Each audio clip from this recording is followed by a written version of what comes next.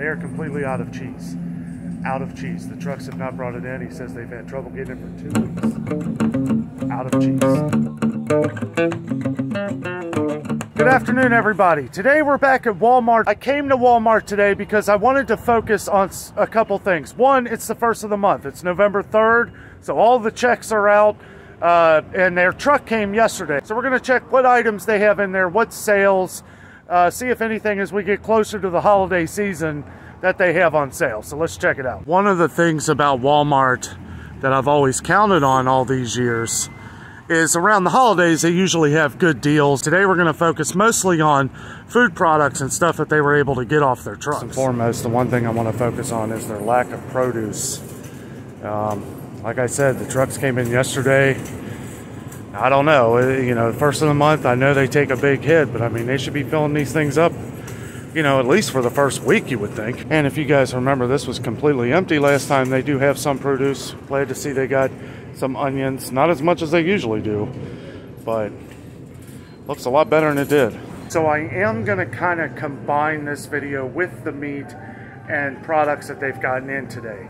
I want to show what it's going to look like, you know, at least for now, of, you know, what it looks like after they get their trucks. This stuff should be fully stocked, except for the stuff that they're having trouble getting. Now, one thing I was showing a lot of is everybody's buying a lot of these, you know, already pre-made breakfast stuff and everything. And yeah, it's a little more full than it was last week, which I'm not surprised. You know, I don't know. I mean, obviously it's not as full as it should be. This could be from people just getting it today. I'm not 100% sure. I know these things are going like hotcakes. These Jimmy Dean, of course, it's one of the things I love here. And they don't have some of them, but they do got the ones I like right here. A lot of you guys were asking about the Texas toast, which is kind of funny. They're still not really getting it in. I do see a few boxes here though, and they do have some of their own. I've tried the Great Value Texas toast. I'm not a real fan. Honestly, me and Jess are just considering making our own garlic toast, and we found a couple recipes on how to do that really good. So I just do that. One thing I don't like to see is this ice cream taking a hit. I'm noticing a lot of ice cream gone. I don't like that. I love ice cream. Look at this homemade. This is Cincinnati brand. Homemade is a United Dairy Farmer brand. That's like their premium ice cream. And I will say there was a lot more at Kroger, but seeing that this is almost completely wiped out, it's telling me they probably didn't get a truck with this stuff. Another problem with the pizzas. A lot of them are empty. All the Great Value ones are gone because they're cheap.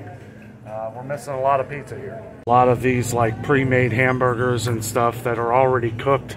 You basically heat them up in the microwave, or I like to put them on the stove, but a lot of these are gone too, guys. This is crazy. Lots of missing Tombstone pizzas, Red Baron. And I gotta be honest, I don't think this is because of the trucks. I think they're just not getting it in. So if you want to get fries or tater tots, particularly at this Walmart, it could be different all over the country. Let us know what part of the country you're in with Walmart and what you've noticed missing. Maybe we could compare common items. Fries has been a big one. If you want fries, you have to buy this big batch of them. It's like for $5.28 though, that's not a bad deal. They might be lowering some prices because they can't get the smaller bags. Notice that the smaller bags of the Totino's pizza rolls that we love to get, $4.24 for a small bag. I mean, it's for $50, so I mean, that don't sound like it's too bad, but it seems like they're focusing more on the bigger bags. This is 130 count for $10, $10.50, so I mean, that's not a bad deal, but this may be the way they start going. Minus a couple Red Baron personal pizzas that you can pack and take to work with you, make for a nice, easy lunch. They're all pretty much gone. They have a few DiGiorno's. Like I said, I know I probably don't need to remind you, but it's the 3rd of the month here. I'm surprised that this stuff isn't more packed. It must be stuff that they can't get, or they're having to get more of other products that people need. I'm not really sure. I know I was solely originally coming in here to check out the meat and Thanksgiving items. We're having to turn the channel a bit here. I don't know, guys, this is nuts. They're out of a lot of vegetables. Maybe people are buying this stuff up to save for Thanksgiving or something. I don't want to sound all doom and gloom, guys. I'm really not trying to. I was hoping to have a nice positive day full of everything. I might have to make 2 videos out of this. Back here we have our individual Stouffer's healthy choice, you know, everything that people take for lunch during their work week. And Stouffer's doesn't look too bad here, but let's check this out.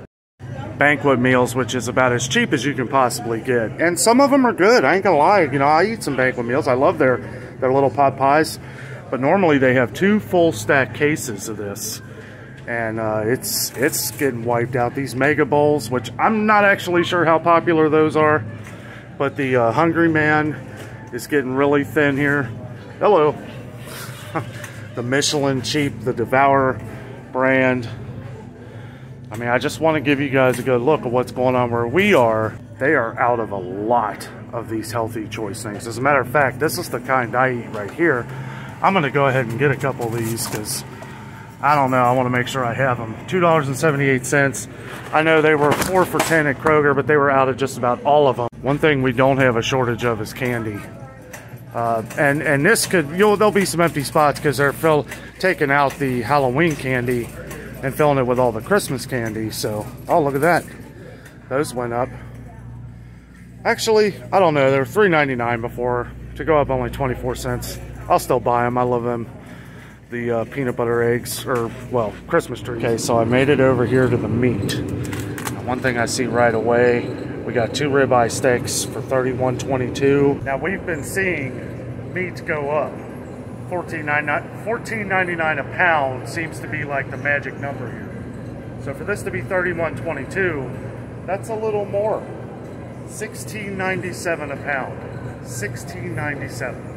One thing I don't get here, these are both the same type of steaks, okay? This is $1.84, or I'm sorry, $16.97 a pound, and it's $31.22. This one is less. This is a pound, 0.10. So these probably weigh about 0.6, a little over half a pound a piece. $19.97 a pound.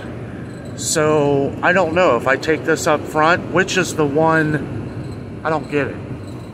I don't get it. Why is one more than the other? They're both the same Angus premium choice. That might just be a price mistake. First of the month, I assumed that this would be packed. It's about 1 o'clock, November 3rd, so they should have everything that they have out here, or at least more packed. So we saw the other day at, I believe it was Kroger. This is about the same price for a pound, or no, I'm sorry, it was at Meijer. For a pound, $6.98 a pound for the stew meat that you would put in like a meat vegetable soup or something. That's about the same price. I know you guys wanted me to point out the big 10-pounder here. It is $26.12, so 10 pounds, that would be $2.60 a pound. That's a good deal. And we may start having to buy in bulk to get the kind of deals that we want. They do have the Johnsonville Italian sausage, which I'm glad to see. It has gone up. But it is a little cheaper than it was at Kroger. It's $5.12 here. It was $5.99 at Kroger for the Johnsonville brand. Okay, so the best deal I found. My mom, she always makes our Thanksgiving dinner, and she loves Butterball. Good to see that they're 98 cents a pound. I may go ahead and buy one of these because I'm assuming the further along we get, they may go up in price or they might be gone. So if you find that turkey, I would go ahead and buy one and freeze it just to make sure you get one. They also have the honeysuckle brand, which I know is one that a lot of people like. 87 cents a pound, so that's a really good deal. Glad to see they got them. Okay, I had to step away from the meat for a minute. There are a lot of people coming back there. I did see the chicken was $4 a pound for Tyson chicken. $4 a pound. That's a lot. One of the things that we were talking about in our last video was cereal. And this was kind of what I was afraid of. I mean, there are a lot of different types of cereal that keep coming in. And so I don't think, you know, it's too big of an issue. I'm easy. I can always find a good cereal I like. Even though they don't sell as much coffee, I will say it does seem like Walmart always has coffee. One thing I wanted to point out, and if you have a Sam's Club member, it is definitely better to go to Sam's Club for your coffee. But this is $4 cheaper than what it is at Kroger. So for 22 of these, $16, it's 20 at Kroger. So you save $4. A 22 count of Dunkin' is right around $20 too. You can save $5 shopping at Walmart. So that's some good things. And you know, we do have to shop for deals. Things that I always think about when I come to these stores, especially to do a video, I think of the kids. Last week, I mean, at least they have a few things of apple juice, but a lot of these like kitty things that they take and pack for their lunches, like these juices and stuff, these are becoming harder and harder to get. To be honest with you, I didn't even know they still sold Yoo-Hoo. That's pretty cool. I gotta admit, guys, this is kind of embarrassing. I believe this is where all the cheese goes. And we have, the reason why I say that is because we have some cheese here. I don't know if they're moving it, but it doesn't look like it. So they got some string cheeses and stuff here. I don't know, like they have all these empty boxes here, which kind of makes me think they might be moving this to a different section, but I mean, I don't know what section they would move that to. This is pretty much where their cheese has always been, and a lot of the dairy. See, they're out of a lot of cream cheese here. Looks like they got butter. Just talked to an employee who works here. They are completely out of cheese. Out of cheese. The trucks have not brought it in. He says they've had trouble getting it for 2 weeks. Out of cheese. Really thinned out on the lunch meat too. I don't know, guys. This is I'm trying to make good things out of this here, but it's not looking good. I think they may know this is a hot commodity here. They do have taco shells, which honestly is kind of surprising for $1.82 for 12 shells. That's, with everything else, that's not a bad deal. Hey, I want to show you guys something. I came over here to where the taco shells usually are. They have that on an end cap because they know that people are looking for them. But they don't have anything what they normally do. And I've been kind of talking to people as I walk around in here. You can see where they're stuffing other things to take up the space that they're missing for these things. Remember, I was telling you the issue with the mayonnaise, the Miracle Whip? They got one thing on their truck. One. There's not one behind it. That is it. That is all the Miracle Whip they have now. I like regular mayonnaise, which seems like it hasn't been an issue, but Miracle Whip has been a problem. So if you like Miracle Whip better, buy yourself one and just kind of put it away. Walmart's looking very thin on a lot of products. This is crazy. Well, that was very unexpected. I did not expect to see that much stuff gone. The whole reason why I did this video was to see how much they would pack in with the trucks they got from yesterday, and it being the first of the month. I know a lot of you guys were saying because of the first of the month it should be more packed or look more packed. Now, one thing you always want to check if you go to Walmart or any of these major grocery stores like Kroger or anything, check the middle aisles. If you noticed, like the tacos that they had out, didn't you think? I thought that was a little funny, because they had the taco shells. They know everybody's been trying to get taco shells. So they put that on an end cap. A lot of the stuff I didn't even film, like some of the end caps that are like freezers, they would have one section that would have stuff and then another section completely empty. So they're either gonna fill that with something else. I really don't know what they fill it with. A couple things that I didn't mention were the vegetables. A lot of the vegetables are gone.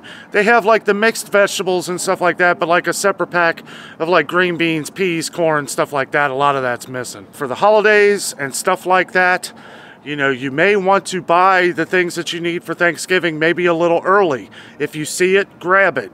And yeah, you don't have to, you know, we're not going to buy up a ton of stuff, but we are going to be careful with our money. We are going to, you know, you guys know who've been watching us for a long time know that we shop at Sam's Club. We love Sam's Club. We may look into Costco in the future. Costco's kind of far away from us though, but if we save a lot of money and they have the products, then we may shop there. The cheese, the empty shelves of cheese at Walmart is what broke me. At first, I thought that they just were moving it to another area. We saw like the Philadelphia cream cheese was very low, some of that stuff, and the empty boxes on the bottom that nobody has thrown away yet. So I don't know if those were boxes that they might have actually packed from the first of the month and they were getting rid of them, because the first was actually a couple days ago. But I wanted to come here on the 3rd, mostly because of the trucks that come in on Tuesday. I figured that they would have everything. So one thing we're gonna have to do, which a lot of us have been talking down in the comments and everything, and I appreciate all your guys' feedback. And the one thing that I wanna know from you guys is what the Walmarts are looking like around the country here, around the world. Leave it down in the comments. Ours is looking terrible. It's looking, and as I talked to the guy, you know, he said they haven't been able to get cheese in for a couple weeks, and he said it's getting bad. And I'm like, you know, I'm not one to sit there and say things are bad all the time, but you know, like I said, I'm being honest here. It looks bad there. It looks like food is scarce at Walmart, and prices being the way they are, it's like you know, I'm not going to spend $30 for 2 half-pound ribeyes. I won't do it. That's way too much money. I'm going to talk to some local, like, butchering shops, some of our farmer family places that, you know, they get their own meat. We're going to compare prices, because you know what? If I am going to pay those kind of prices, I'm going to support the little guy. We do support the little guy, and I'll name some names of these places when we get into that. But one thing that I wanted to do on this channel, me and Jessica knew a few weeks ago that things were kind of changing around here. We knew that there were products that we always buy that we're not able to find in a lot of the stores, so we've been seeking elsewhere. Even Amazon, you know, we're trying to search on Amazon to see if they have taco shells or whatever we need, you know. And it's been harder and harder to find these kind of products. Where I really feel bad about this is that some of you have commented that Walmart is really the only store that is close to you that sells food, and like a lot of other shops and stuff charge even more. And it's like, you know, that's where I feel terrible for people. You know, we are fortunate enough to have multiple grocery chains in our area here in Ohio. And, you know, we're lucky for that. And the other thing that hits me too, especially at Walmart, Kroger, other places, are the kids. Like, you know, they have to be able to pack their lunch to go to school.